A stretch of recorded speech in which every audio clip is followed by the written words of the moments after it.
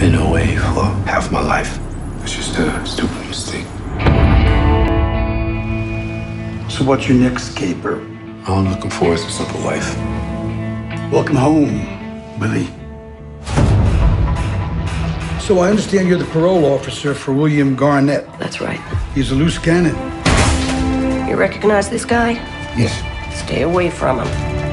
You have been given a second chance. I need you to put those bitches in their places like you did that deputy. Stay away. It's me, Ma. It's your son. Sorry. Mother, mother, did you bring me gold? You know them? No.